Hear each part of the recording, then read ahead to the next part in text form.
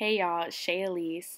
So I know how hard it is since we can't get our nails done with quarantine and everything, but I did go ahead and put together a nice video for y'all that's very beginner friendly for your own acrylic set at home. So if you want to see how I got this nice cute pink glitter look, stay tuned.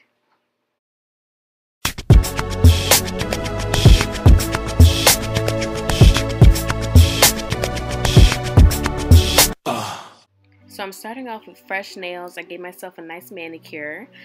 So I'm going to go ahead and show you guys everything I use. I use these tips, the Sassi Acrylic Powder Clear, Sassi Nail Glue, some regular nail clippers. Everything in here is by Sassi, by the way. The Sassi Buffer, some cuticle clippers, a brush, cuticle, pushbackers, the Sassi Acrylic Liquid, the No Burn Primer, and another Sassi emery board.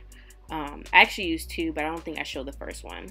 So I went ahead and started by clipping my nails down, not to the nub, but almost there. And then I cleaned my nails with some acetone nail polish remover just to make sure that they're clear and free of oils. So after you clean your nail beds with acetone, you're going to want to go ahead and get your nail glue and your tips, and you want to go ahead and fit your tip to each nail perfectly. Now with mine, one of my ring fingers, my right ring finger, it kind of goes to the side a little bit, so I do a nail that's a little bit smaller than that one, but you guys will see it. I'll show it up close. I do a nail that's a little bit smaller than that so I can kind of make it fit, kind of make it go straight.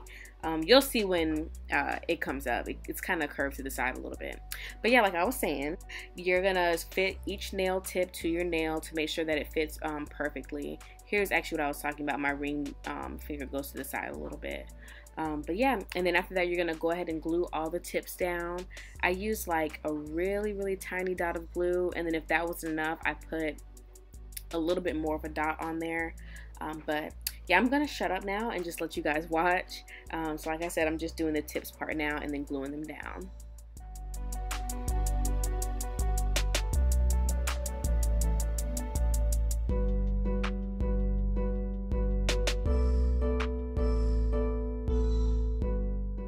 Now I do want to mention here, when I'm gluing the tips down, I'll press it down on top of the nail bed, and then after I think it's secure enough, I'll squeeze the sides down a little bit to make sure it's extra secure.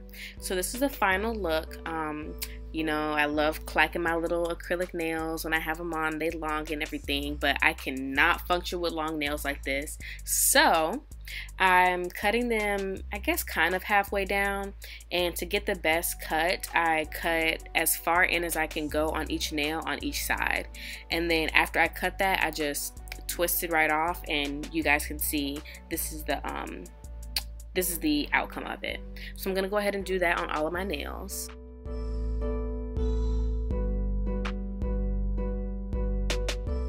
So in order to make sure each length on each hand is the same length, I put my two nails together side by side, look about how much I need to cut off of the other nail to make it completely, pretty much identical, and I just do that throughout the rest of my nails.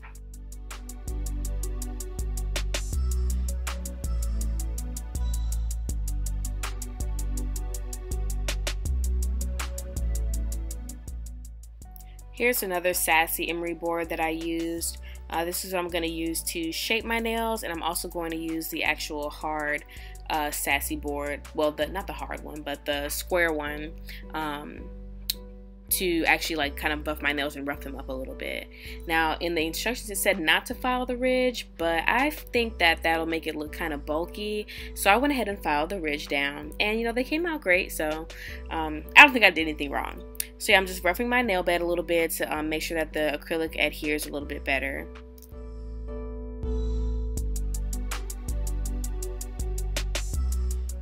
So here are my nails after roughing up my nail bed for the acrylic to adhere to it better.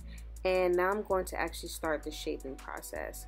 So I filed the edges of the actual nail tips to make sure nothing was, you know, crowding over into my actual skin on my nails, because that can get really painful, and then it's harder to file that away when you actually start to put the acrylic on. I wanted to do a coffin shape, so I started to use the cuticle clippers at first because they're kind of at an angle, but I realized that using just the regular nail clippers was a lot easier and a lot faster, and I pretty much got the same results.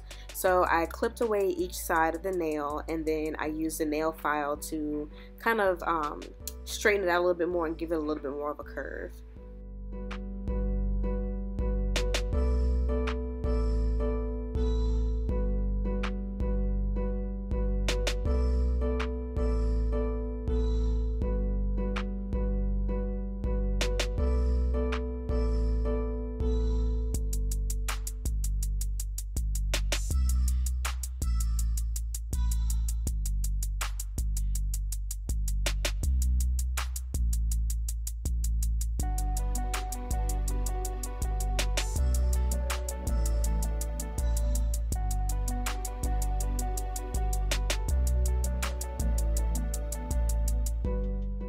So after all of that filing, here are my finished nails of the coffin shape.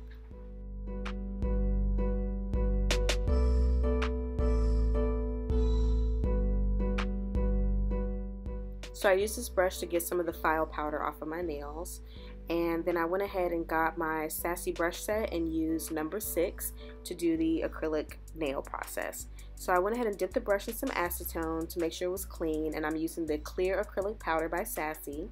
And I went ahead and primed my nails. I did all of them off camera, but I did my thumbnail, and I went ahead and dipped my brush in the acrylic, got a bulb, so I just kind of dipped it in really quick and pulled it out right away.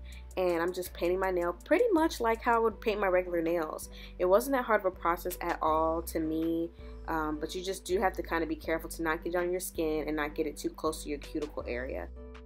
But other than that, you guys, it was really simple, and it turned out to be a lot easier than I thought. So if you're thinking that, oh, this might be too complex for you, trust me, I know that you got this.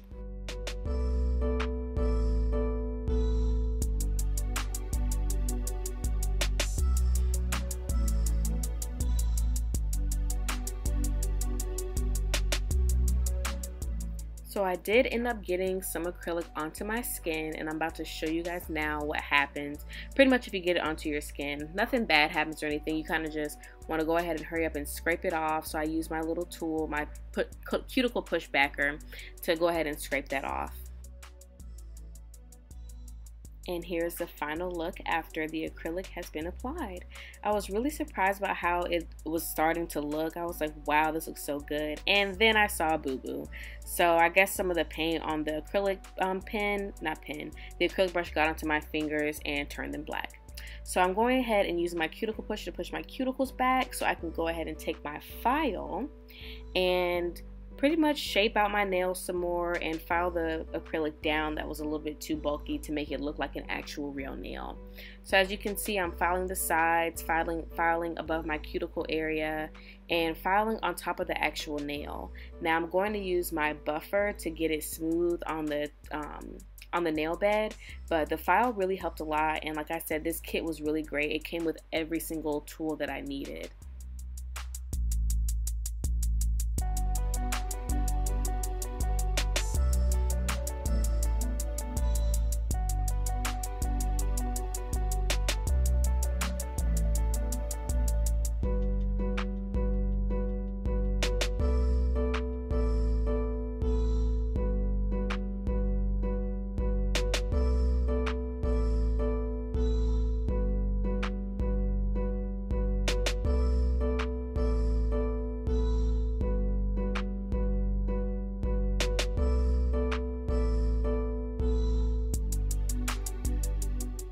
So here I'm using my Sassi buffer, and I'm just going over the top of my nails and kind of smoothing out all the rough edges to make it get as smooth as possible so I can have an easy and clean application of the gel polish.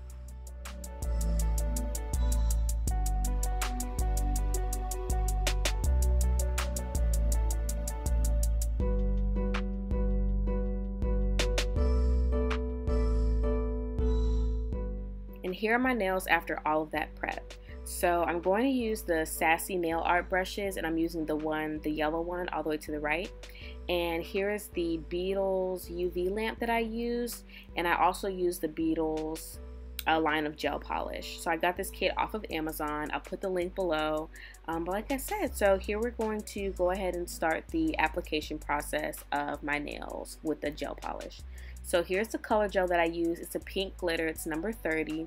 And it was so cute, you guys. I didn't even realize that I didn't even think that I wanted to use glitter until I saw this color. It's so, so pretty. I'm also using the Beetles Foundation base gel and the Top It Off gel for the top gel. So I went ahead and put the base gel on all of my nails, and I cured my nails for 120 seconds. Now it says on the bottle you can do it between 90 to 120, but I just went ahead and did 120 each time so I can make sure that I have the most cured nail set. And here are my nails after they cured. They're already really shiny. So this part with the actual application of the polish was a little confusing. So I went ahead and did my first 2 nails off camera.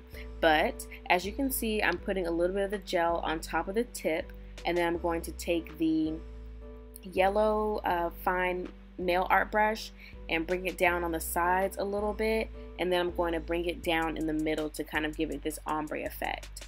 So you'll see what I'm doing, and hopefully it makes a little bit more sense when you actually watch it. So like I said, I'm going to take it down on the sides and then bring it down towards in the middle as well to give it this ombre effect. And I kind of just feathered the ends as I got to the lighter portion of the ombre.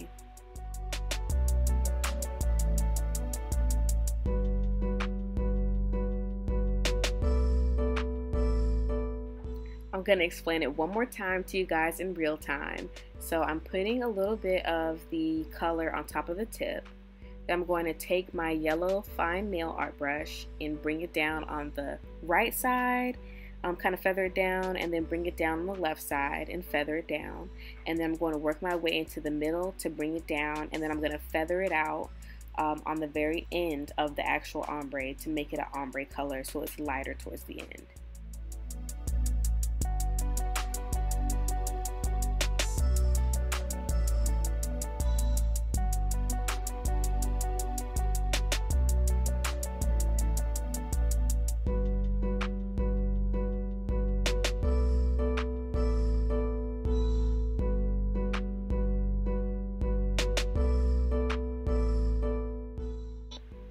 Now with this color, with the ombre effect, I only did 1 coat, and I went ahead and cured it for 120 seconds. And I'm putting the top gel on now. So like I said, I only did 1 coat of this color. If you want it to be a little bit darker on the tip, you can add some more color by all means. But the way that I wanted mine to look, I just did 1 coat. So then I went ahead and cured that for 120 seconds as well. And this was the final look after the gel. So sometimes the gel can make the nails look a little bit bulky. So I went ahead and did just a little bit of fine tuning with my nail file, giving it a little bit more shape so it wasn't so rounded.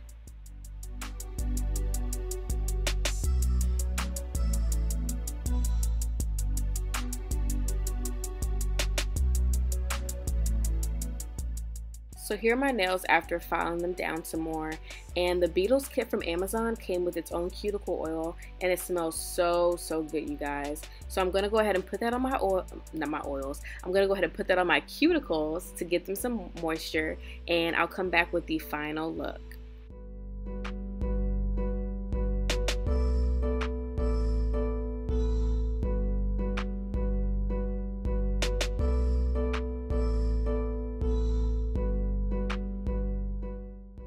Now, when I was looking at the footage for this video, I thought this was so funny because I literally was rubbing my hands like Birdman. Like, I was trying to get all of that moisture into my nails.